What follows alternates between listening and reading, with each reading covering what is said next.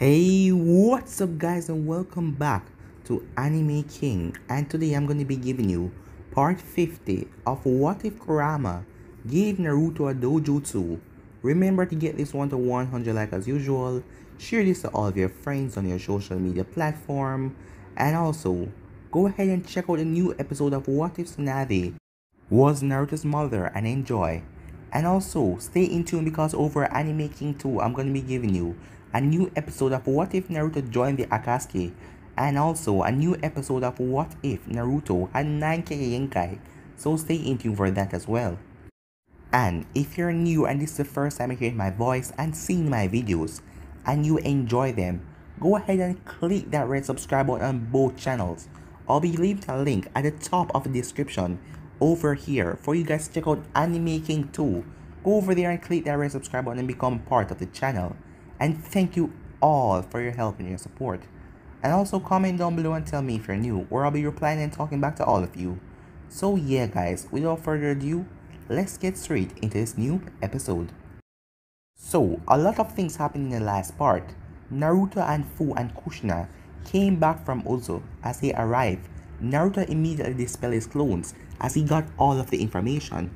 He then led Kushina and the Kyuubi and Koumei went to the analyst department to check out the theories on the sword, as the swords were rare and Kushina wanted to know more about it. Also, Kiba and Haku went on a mission to gather information where they met upon Kurasaki, and then they met upon Kimimaro and Teiwaya as they all headed into the cave. As they met upon Kobayashi, Kiba's father, as Kiba was pissed as he rushed towards him, but Kiba was no match for Kobayashi, as Teiwaya stated that Kobayashi is far powerful than her or Kimimaro, so they all decided to attack him, and he told his dog to stay behind. He then let his body be engulfed by the curse mark. Also with Orochimaru, he has finally perfected the part for the curse mark level 3, as he was going to test it on Kobayashi, and if he survives, he's going to become more powerful than he is now. When we go back to Kiba and the rest of them, all of them are on the floor as Kobayashi had transformed, making all of them scared as he was much stronger than them. So yeah guys, that was basically the last part we left off. You guys can switch across the playlist and check it out for yourself. So let's start this new episode. After Kobayashi erased his cursed seal from his face, all of them were on the ground panting. Ayaka then came up to Kobayashi. Was it really necessary for you to enter Stage 2 of the curse mark? Look at them, she said, while Kobayashi just scratched his ears. I expected more from my son, but I guess being raised by Tatsumi, I should expect that. As Kiba heard, he tightened his fist. The curse mark that Kobayashi possessed, it was different from what Seikon or any of those guys had, Kiba thought. It was weird, and its power was weird and evil. Oh, he looks like he still has some fight inside of him. That's it, said Kobayashi, as Kiba got to his feet. As Kiba huffed, as all of them were fighting, no one expected for Kimimaro and Teiwaya managed to get a hit on Kobayashi, but those hits did nothing to him. He wasn't even using Ayaka in the fight yet. It pissed Kiba off that his father was taking him so lightly. Akamaru then stood to his feet. Akamaru, are you with me? Kiba asked, as Akamaru barked. Kiba then went into his pouch as he took out a soldier pill and gave one to Akamaru. Akamaru's fur then changed from white to red as Kiba became more animalistic. Everyone, said Kiba, I want you to get out of here. This will drain my chakra, but I can tear him apart with this. Everyone simply nodded as they sunshine out of sight.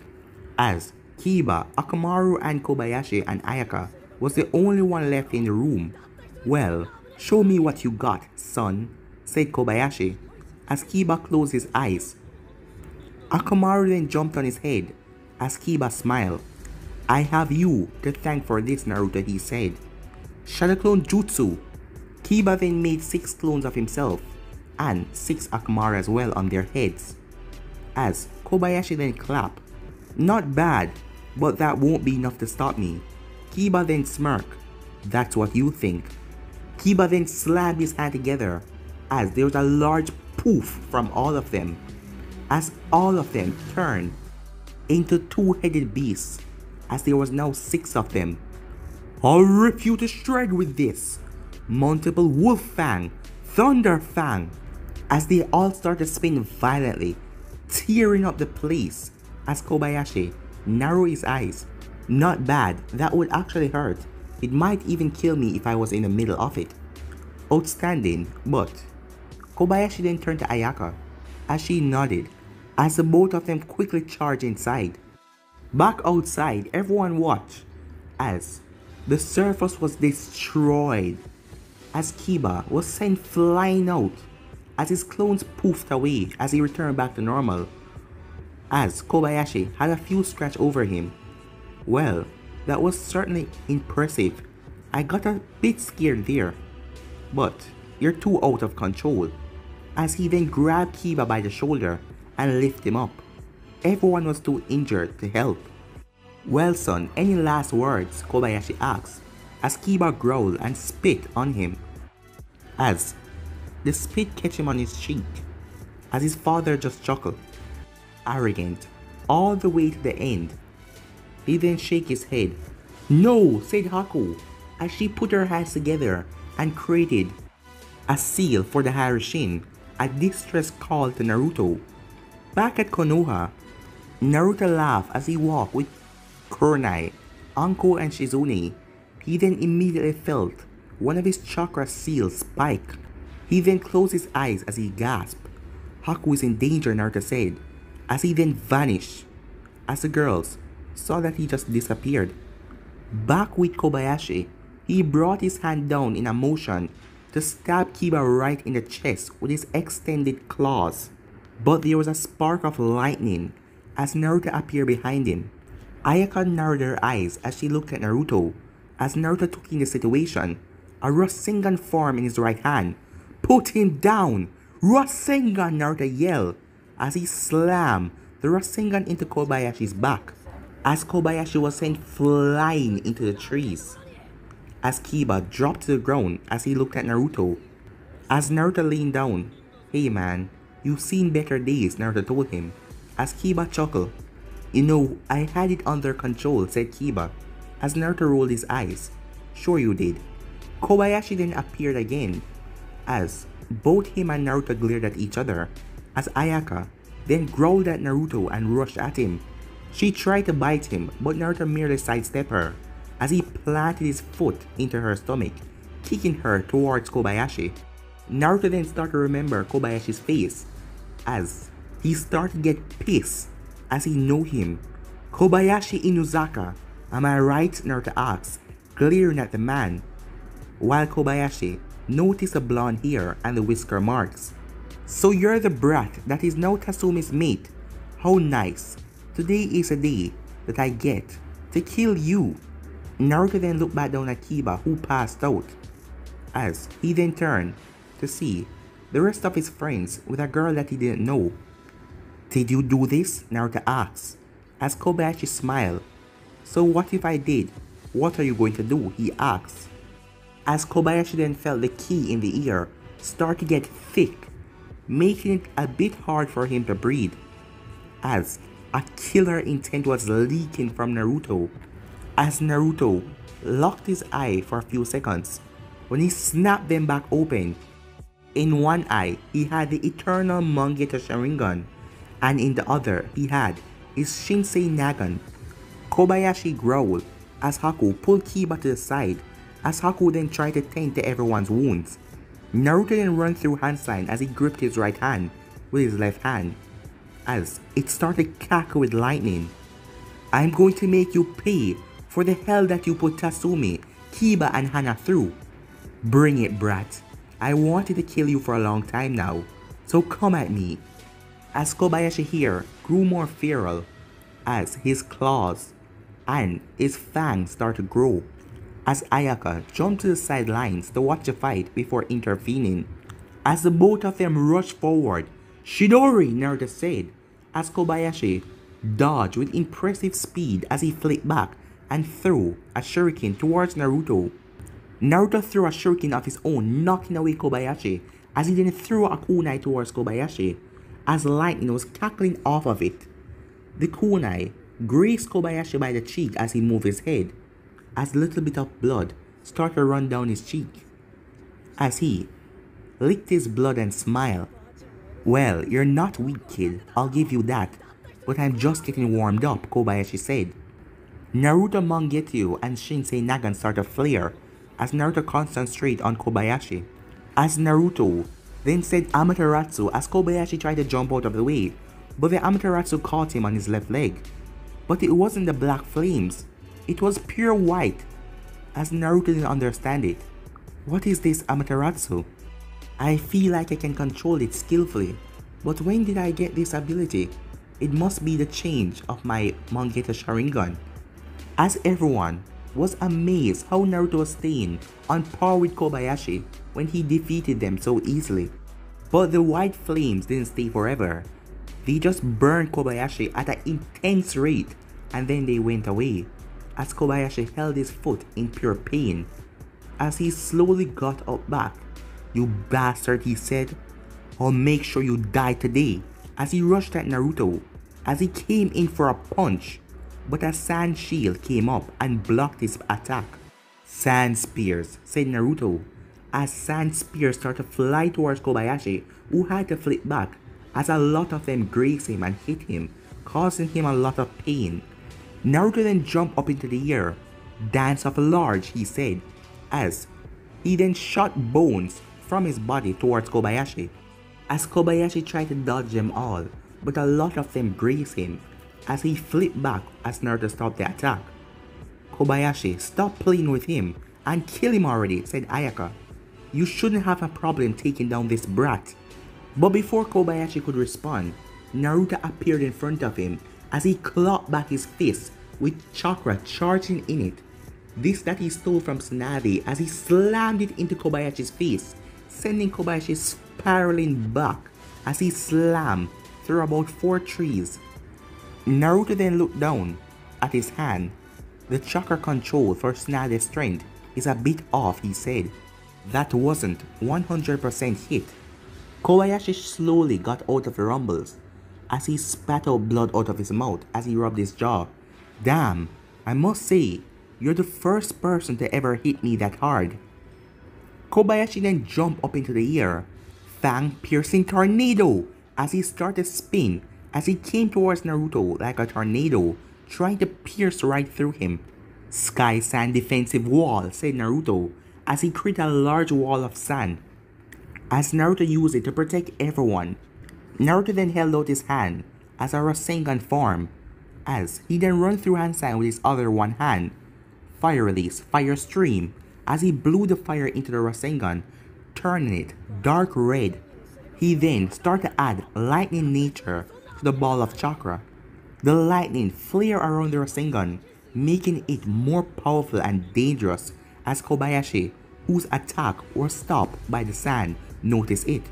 Naruto then jumped into the air as he yelled, "Flaming Thunder Spear!" as Kobayashi spun in the tornado form, as Naruto slammed his Flaming Thunder Spear right in the center, as Ayaka went behind a tree and covered her eyes. "What's going on?" Kurasaki asked, but no one could say anything as they waited for the explosion to die down. The wall of sand died down as everyone waited to see, as they saw Kobayashi huffing and Naruto doing the same. The two glared at each other as the curse mark started to extend over Kobayashi's body, while Naruto's body leaked out red chakra. The curse mark then stopped on Kobayashi as he was forcing something back. "No, not yet. You're lucky, brat. I'm going to let you live. But a word of warning, stay away from Tasumi, or I won't be responsible for what happened to her. If you touch Tasumi, I'll kill you," said Naruto in a dark tone, as Kobayashi just nodded with a smile. "Come on, Ayaka, it's time to go." "Oh, and Kiba," he said, "try to get better. You really need to man up if you can," as him and Ayaka vanished. Everyone waited for a few minutes as they couldn't sense Kobayashi anymore, as they let out a sigh of relief. Man, it was touch and go from here. Thanks for the assist, Naruto, Kiba said, as Naruto gave him a small smile. Don't worry about it, Kiba. I can't have you kick the bucket just yet. Who knows what Kasumi or Hana would do to me, Naruto joked, as Kiba rolled his eyes. As Teiwaya then walked over and jabbed Naruto in the shoulder. Nothing serious, just a bit playful. You know I could have taken that guy. You didn't have to interfere, she said. Oh, I have no doubt that you could. But for now, you all can relax now, Naruto said, as Kiba watched Kurosaki leave. What about you? I thought that you wanted to kill us, Kiba said, as everyone turned and looked at Kurosaki as she stopped. Shut up. Can't you see I'm tired, she said, as everyone took a glance at her clothes and the state that she was in, as she saw everyone staring at her, as she blushed a bit and turned around. Besides, you sort of saved me, so I guess I'll let you go. Just get out of here. Kiba chuckled as he got up. I knew that you weren't a bad person. No one as cute as you could be that bad, he said, as Naruto looked at Kurosaki to see her blushing like crazy. Shut up and go, she said, as she didn't look back because she didn't want anyone to see her blush. Alright, see you later, Kurosaki, said Kiba, as all of them placed a hand on Naruto's shoulder as they vanished. Why is that guy getting to me, she said to herself. Well, I guess I have to report this to the old man. Back with Naruto, the blonde and the group fell in the road of Konoha where Shizune, Anko, and Kurenai stood. The three women gasped as did the civilians who were around, as they saw they appear out of thin air.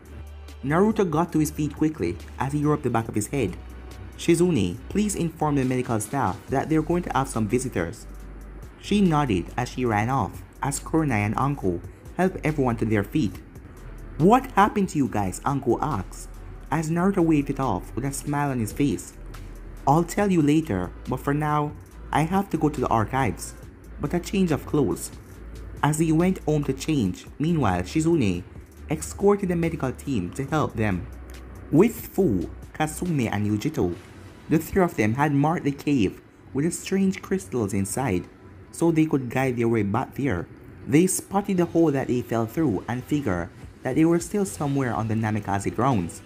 Alright, so which way should we go? Kasumi asked, as Fu scratched her cheek. This is confusing. There should be an easy way to do this, as Yujito then gasped. I know what to do, she said, as she pulled out a kunai and tied some ninja wire on it as she threw it out of the hole. As it stabbed into a tree, she tugged on it to make sure that it was in properly. There, now let's go, as they all crawled out of the hole. How long were we down there? Asked Fu. About 2 or 3 hours, said Kasumi. Fu's stomach then grumbled, as Yujito and Kasumi looked at her and giggled, as both of their stomach did as well. Maybe we should all get something to eat, Kasumi said, as the both of them nodded. So what are we going to eat? Yujito asked, as a big smile appeared on Kasumi's face. The best thing, of course. Ramen, she shouted. Back at Konoha Archive, Naruto walked up to Konoha's archive with Kurenai and Anko as he told them the story on the way here. So Kobayashi is with Orochimaru. I always knew that he was an ass, but that is just downright low, said Anko, as Naruto nodded. Still, I am amazed that you didn't chase after him, Naruto, said Kurenai. Well, I wanted to, but I realized that the others needed help.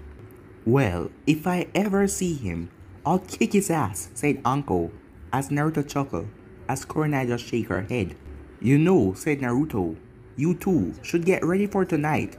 And why is that? Kurenai asked. Did you remember our deal? Naruto asked, as Kurenai thought about it, as she remembered their deal to go on a date with the both of them. As she looked at Naruto, yes, said Naruto, I would love to see the both of you, lovely ladies, tonight. As Kurenai shook her head and looked at Anko. Well, I can't wait for it, Naruto, said Anko with a smirk, as they arrived to their destination and saw Inoichi and Shibe standing there. So, it is your turn to guard the archives, huh? Naruto asked. It's sort of a boring job, but we get it done, said Inoichi, as Shibi folded his hands. It's for the best, Inoichi, said Shibi. So what brings you here today, Naruto? Inoichi asked, as he called him Naruto because he knew that Naruto don't like the formality, like Hokage and all that. I need to get inside for a little bit, along with Kurenai and Anko. The both of them nodded as they opened the door. There was a yell as they all turned to see Sasuke rushing towards them as Naruto sighed. Hey loser, I told you I wouldn't let you out of my sight, said Sasuke as Inoichi narrowed his eyes. Uchiha, show the Hokage some respect, he said, as Naruto just sighed. It's alright guys. But Sasuke is like that. I just learned how to deal with it. Alright Sasuke, come on then. You will be following me into the archives, but you will helping me also with my research that I need done. Understood? As Sasuke nodded, they then heard another yell, Sasuke, as they turned to see Sakura. Naruto then turned to Inoichi and Shibi. Don't let that girl in here, he said, as Sasuke had a proud smile on his face as they walked in, as the two guards then stood right at the door. I have to go in there, said Sakura. No, you cannot, said Shibi. Why? Because the Hokage said so, as Inoichi turned at her. Fine then. I'll just wait until they're out, as she walked off, cursing Naruto in her mind. Remind me why that Naruto doesn't just kick her out of the shinobi program? That girl is not worthy enough to be a shinobi, said Shibi. Because it would be abuse of power, and we both know that Naruto isn't like that, said Inoichi. Inside of the archives, Naruto, Anko, and Kurenai and Sasuke entered the large room.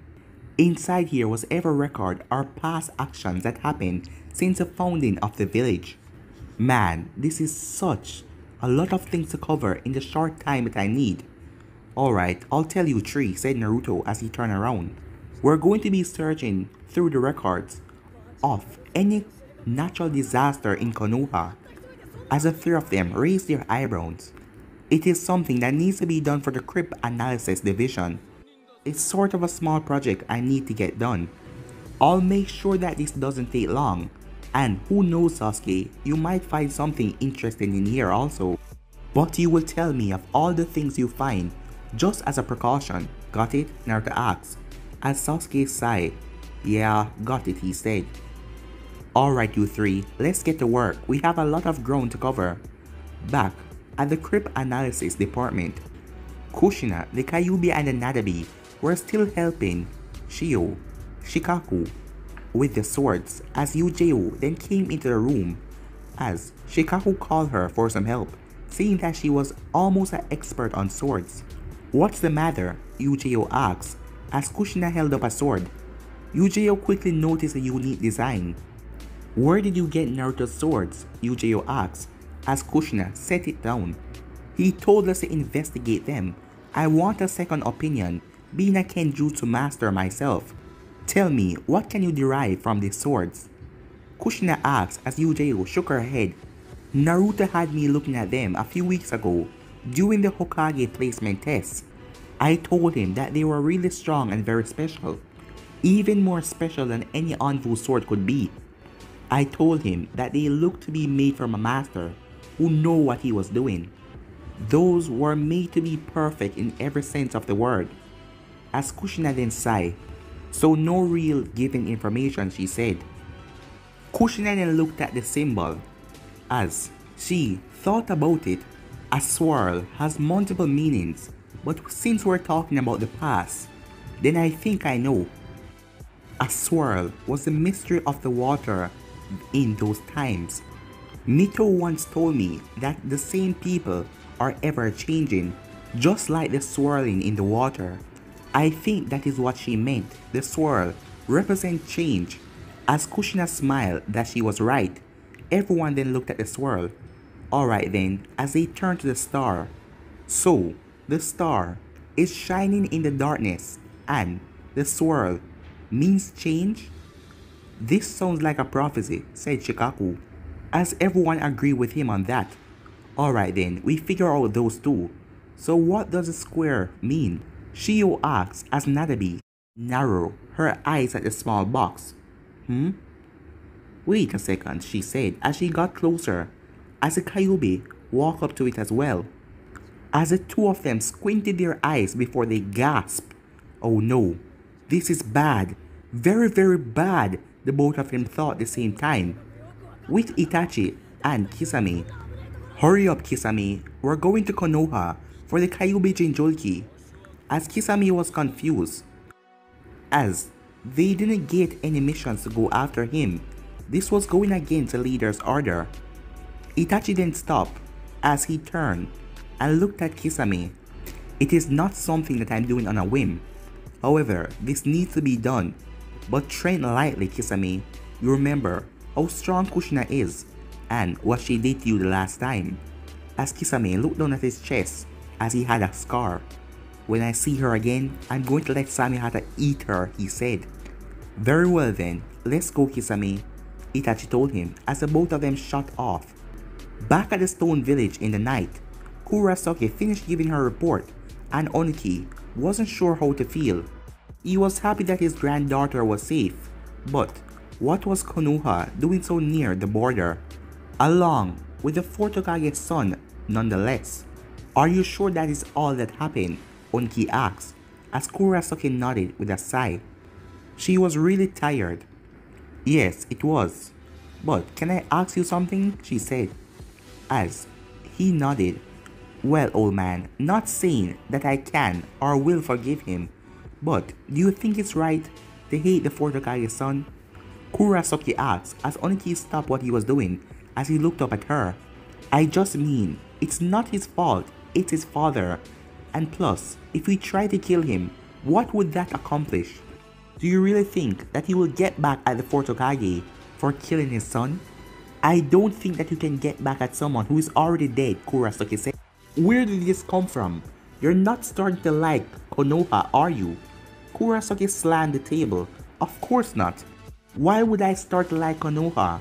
Or that idiot with a dog on his head? She then turned around and scoffed. What are you talking about, boy with the dog on his head? Oniki asked. Don't ask me, she said, as she walked out and slammed the door. As Oniki just shook his head. As he then looked through the window. She's kind of right. He then went back to his work. Back with Naruto, on the tables were a lot of scrolls, as many clones of Naruto were around the room. Anko and Kurenai were scanning the scrolls, and also Sasuke was doing the same. He'd rather go and train, but Naruto told him that he will see Itachi if he's with him, so he wanted to see Itachi. Man, nothing in this one. Forget it, this place is a boring village. No natural disaster has happened here since. As he then stopped, as he read through a scroll. I think I have it, said Sasuke, as Naruto dispelled his clones. As Kurenai and Anko walked over to him, as Sasuke handed Naruto the scroll, as Naruto immediately opened it. As it read, this year Konoha witnessed a deadly natural disaster, firestorm, raged through the year. The time was of the age of Tobirama Senju. The fire almost decimated the village and was called the Great Fire of Konoha. It burned through the village for 3 days. Thousands of lives were lost. It was thanks to the effort of Tobirama Senju that the fire died down. No one knew what caused the fire. It was stated to be natural. To this day, we all have a fear that the fire will return and destroy the village. So, this is it, Naruto thought. Naruto then told him that this was what he was looking for, as he thanked the three of them and said that it would be all for today, but there's somewhere that he has to be, as he hurried Shin away as Sasuke sighed. Naruto then went to the hospital as he checked up on Haku to make sure that she was okay. He was about to check up on Kiba, but he saw Ino and Tenten fighting over which one of them get to care for him. As Kiba saw Naruto through the window, as he had a tired expression on his face, as Naruto just sighed, as Kiba just looked down at the two girls who were arguing at the moment. Help me out, Kiba mouthed the words. No, said Naruto. Girl problems, that's all on you. I'm not going to get caught up in that one.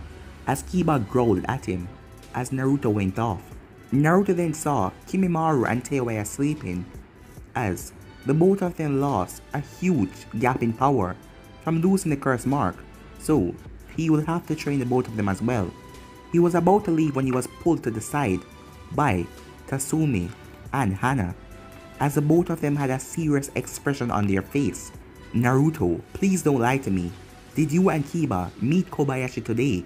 Tatsumi asked, as Naruto narrowed his eyes. He then turned to Hana and saw that she was serious as well. Yeah, I did. Kiba and Haku met him unexpectedly near to one of Orochimaru's bases.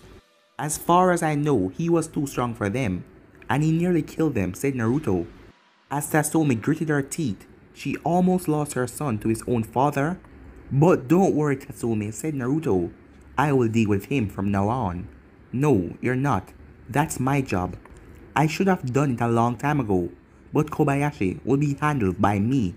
This is my fight, she said, as she turned to leave. No, said Naruto, as Tatsumi stopped. I am not going to lose you or Hana to anyone. I said that I'll take care of it, Naruto said. Naruto, this is an Inuzaka matter. I cannot let you interfere in my business, Tatsumi said, as Naruto widened his eyes, as she turned and started to walk away, as Naruto bit his lip as he didn't want to say this. Tatsumi, as your Hokage, I order you to stand down and let me deal with it, Naruto yelled, making Hana gasp as Tatsumi stopped, as Naruto turned his head.